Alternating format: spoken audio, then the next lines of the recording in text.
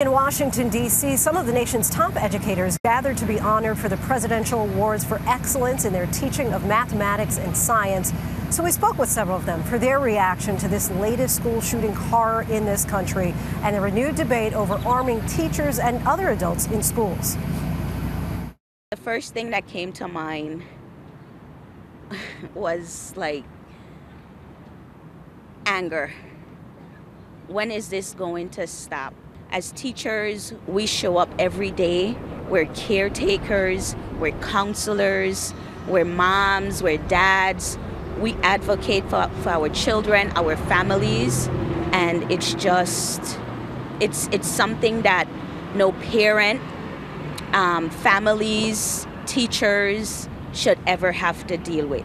We need to start acknowledging that we need a lot more support for communities. Guns aren't the answer, you know. My mother died a violent death. I've had a lot of experience with people who have experienced violence in community, and the answer is not arming me.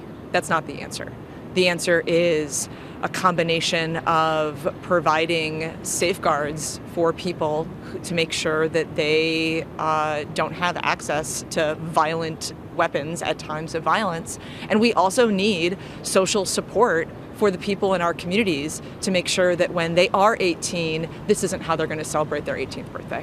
One of the superintendents in a very close district allows the teachers to go take special training, and they do concealed carry there.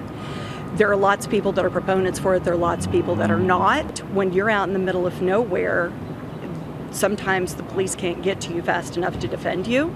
You've got to be able to do that. I think if teachers are properly trained to be armed, I think that is something that should happen. I don't know if that is something that I would do, because I wouldn't be comfortable myself, but for those that felt comfortable with that, or maybe a select few on each campus, just like being on an airplane, there's sky marshals, right, in airplanes that are there to protect us. So why not have marshals in our school that are just educators who are ready to take on an enemy?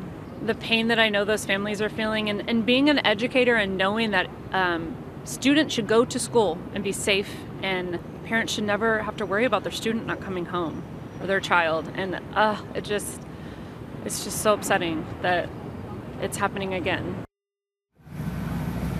So upsetting.